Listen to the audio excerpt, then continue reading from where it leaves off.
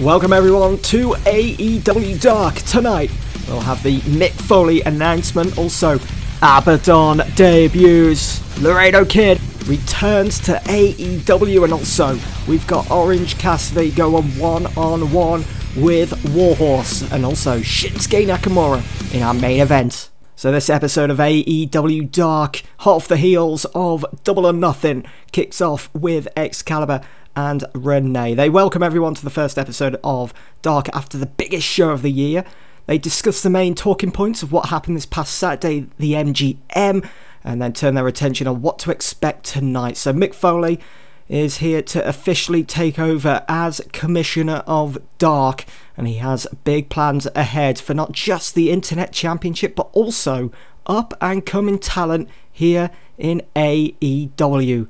Let's find out more. So we get 57 rating for this, always round about that 60 mark with Excalibur and Renee. So let's head into that Mick Foley segment then, kicking off, well, pretty much a new era here on Dark. So Mick Foley makes his way to the top of the entrance with a mic and begins to talk about how honoured he is to have been given such a great opportunity by Tony Khan to be Commissioner of AEW Dark. He wants Dark to take that next step in creating and finding the next top talent. He wants more focus on the future, and he wants to put that talent up against the very best that AEW have to offer week in, week out here on Dark.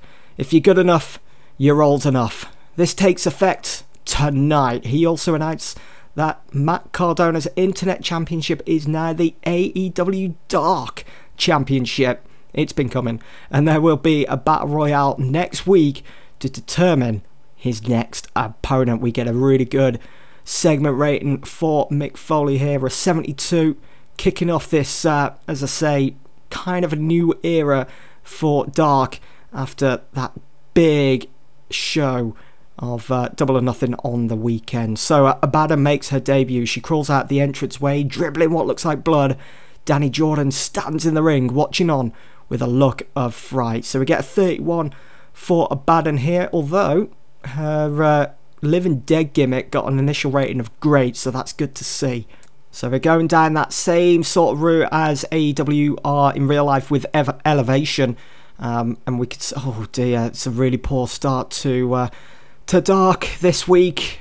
Abaddon with a 30 in-ring performance, so that's really good to see. It's really promising, but the match overall getting 8 has to be our worst match yet on in this save on TEW. A quick promo vid is played with a look back at this past Saturday at the biggest show of the year, Double or Nothing. The main focus, of course, the AEW Championship match between Jon Moxley and Kenny Omega, where Steve Austin was official enforcer. Aubrey getting taken out, Austin stepping in, screwing Mox over and out of his world title. And your new champion, Kenny Omega. So bumping up those segment ratings here with a 71. We move into our next match of Dark, the Acclaimed against the Hybrid 2 in a terrible match. The Hybrid 2 finally getting a win after almost being the whipping dogs of the AEW roster since, well, the start of this AEW save. So a really good performance from both Jack Evans and Angelico as they pick up a win. Well, after the match, Evans and Angelico cut their celebration short and beat down the Acclaimed. Max Caster and Anthony Bowens both seem frustrated but also relieved after finally picking up a win here in AEW after such a long time, and we get 36 segment rating there. It's a decent match between Matt Sydal and Laredo Kid, who does make his long-awaited return to AEW, and it is Matt Sydal that goes over. He was in desperate need of a win, just like the Hybrid 2. Matt Sydal, always that easy guy that you can pick on just to put over other guys on the roster. Hate doing it, and this is why I think we need to flesh out the roster a little bit more with more up-and-coming talent, if you will, that's prepared to put over other guys. Well, Matt Sydal has won, cuts his celebration short to offer a hand of sportsmanship to Laredo Kid, who looks at it and then accepts. Great performance by both men, as you'd expect. High spots here and there. But Lance Archer, the Murder Hawk monster, slides into the ring and attacks both from behind. Sydal and Laredo are in opposite corners. Archer splashes both of them back and forth as you'd expect. He proceeds to then lift Laredo Kid up onto his shoulders and hits a devastating blackout. He then does the same to Matt Sydal. He lays them atop one another. Damage done. Lance Archer exits. So Lance Archer makes his long-awaited return after losing that last man standing match against Jeff Hardy, and it's on Dark as well. Up next, Orange Cassidy against Warhorse. In about that, a decent reaction for the crowd, but subpar wrestling. Orange Cassidy goes over, defeating Warhorse in 7 minutes 35 after a super kick.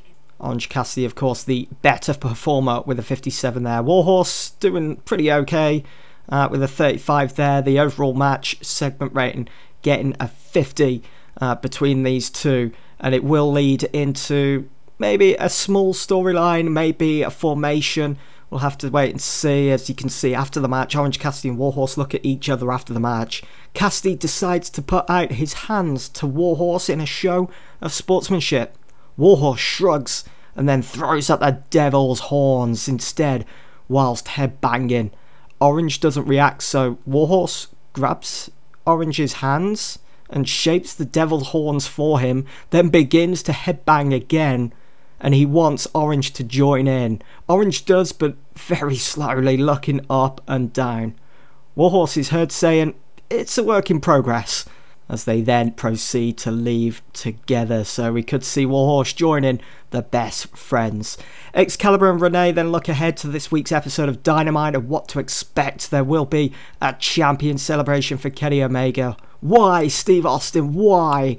We might find out. Cody Rhodes has an announcement to make as the new TNT champion, and who will win the tag team fatal 4-way for a future shot of Matt and Nick Jackson for the tag team championships. All that and much more tomorrow night on AEW Dynamite. So there will be 2 fatal 4-way matches. The winners of those will then face each other the following week for a chance to be future contenders for the tag team titles.